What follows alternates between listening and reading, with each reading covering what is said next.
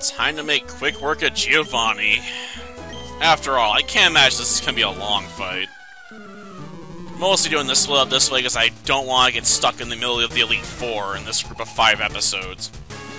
So yeah, we cut an episode a bit short because of that. It's like, I know the Elite Four is gonna prove bothersome. It always does. Mostly because they have much higher levels in Gen 1, so it's a lot harder to steamroll them through the main after you got done with the main game.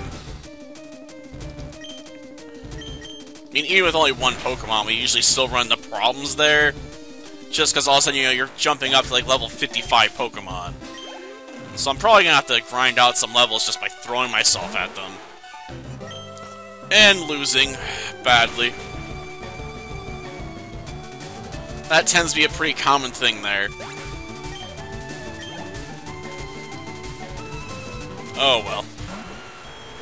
Yeah, this is gonna be like one of those like 2 minutes or less episodes. Because let's face it, there's no way, you know, the last Pokemon's gonna really add that much challenge to this. Like, you'd have to have some insane ability or something to possibly be a challenge, and it's just Cryhorn. I don't know why he saves it for last. Like, this is my ace. Like not even a Rhydon. Like, he hasn't evolved it. Like, why not? Like, it wouldn't make it that much better, in my opinion. I mean, I know Rhydon, you know, is well known in the competitive scene, you know, for Gen 1. Because you gotta use the rocks for pivoting and stuff. But it's hard to take them seriously, you know, when you're playing the main game. Because just, like, rocks get washed away real fast. Like, every time.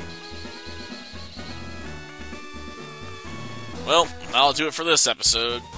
Next time, we'll deal with our rival. Until then, see ya.